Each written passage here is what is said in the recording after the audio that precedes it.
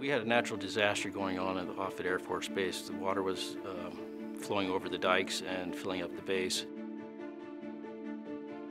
The E-4B aircraft, which operates on Offutt Air Force Base, it is the National Airborne Operations Center and supports the Secretary of Defense of the United States. The senior people that run our country, they're the ones that have to have information to make critical decisions in a very critical time to be able to make decisions and keep us all free. This network provides that data. And our job is to keep that network up 24/7, 365. It's always there ready for them. And that's really important to all of us. We got a call from NOAA saying, hey, danger, danger, flooding's gonna happen. And so people scrambled to try and get things as best as they could before the major event happened. When the water spilled over the dikes, it went into our area of operation, flooded our hardware and destroyed the hardware.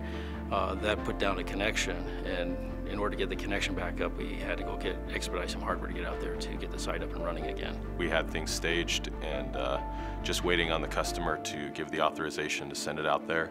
And as soon as they did, we sent it out, and our guys grabbed it on the other end and got it plugged in and working again.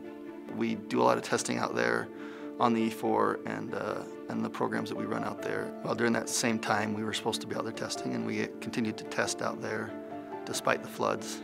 And so we were running around a lot with the rest of the group and the rest of the people trying to figure out how do we test in an environment that wasn't maybe as conducive as it used to be.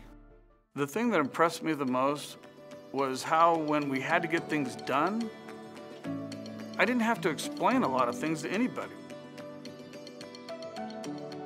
When they found out it had to deal with this location and the flood, people just jumped. I mean, it was amazing to watch the people respond. It was definitely a team effort.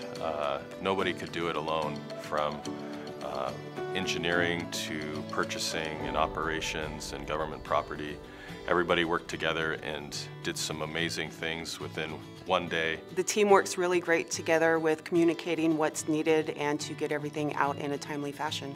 The shout out I'd give to this team was the quick response and the absolute professionalism in dealing with pressures and customers and a disaster that was not caused by anybody, but is part of our mission to help support these customers. At L3, that's kind of the culture, is to go the extra mile. The Air Force has publicly thanked us for the urgent effort we did to get this back up and online again.